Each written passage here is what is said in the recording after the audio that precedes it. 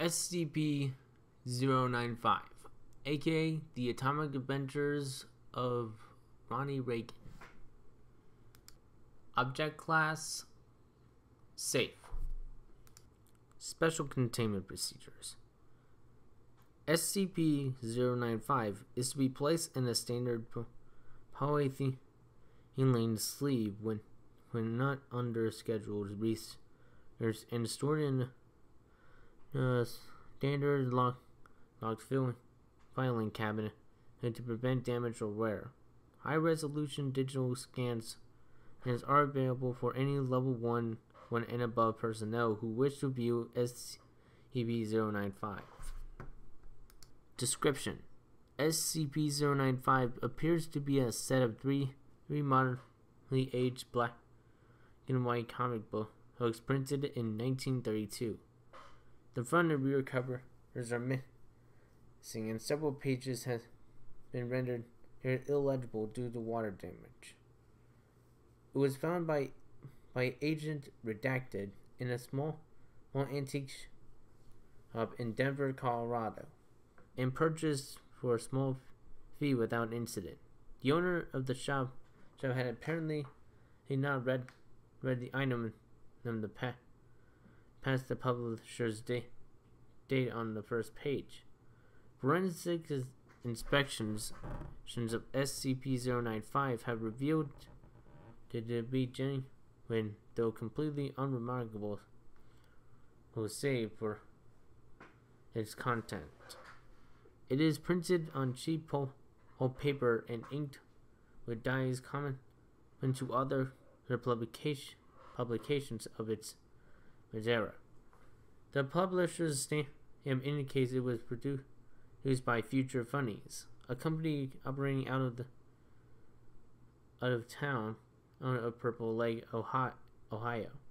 All research and inquiries thus far have shown both the company and the town to be completely non-existent. The comic itself is a pulp science fiction story entitled The Atomic Adventures of Ronnie Reagan, featuring a lead character bearing an unmistakable resemblance to former U.S. President Ronald Reagan. Each story opens with a large panel reading, "In the far-fetched future world of the 1980s, only Ronnie Reagan can save the day." It appears to follow an episodic format with one self-contained story per publication. The three stories are briefly described below. Ronnie vs. Space Admiral Carter.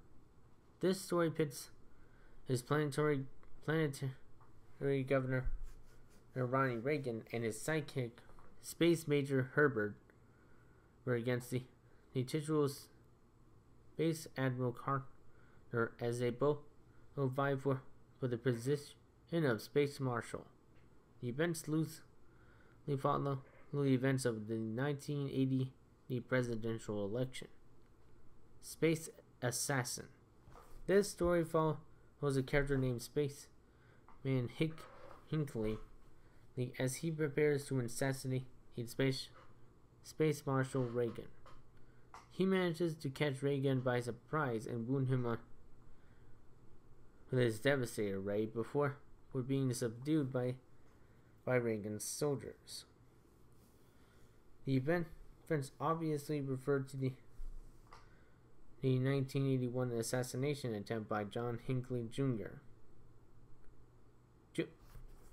Jungle Planet.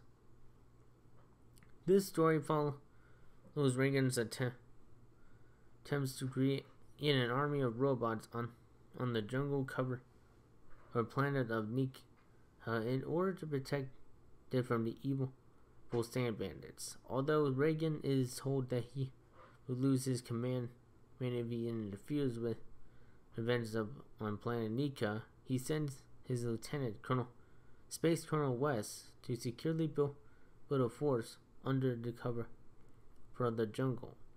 When their plan is discovered, Space Colonel West publicly takes the blame and saves his superior.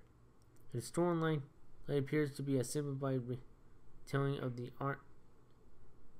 Iran-Contra controversies of 1986. Possibly most interesting is the final page of each book, which advertises the other stories published by future funnies. Investigation is underway to locate any surviving copies at once. The advertised stories are listed below. Space Major Herbert assumes command.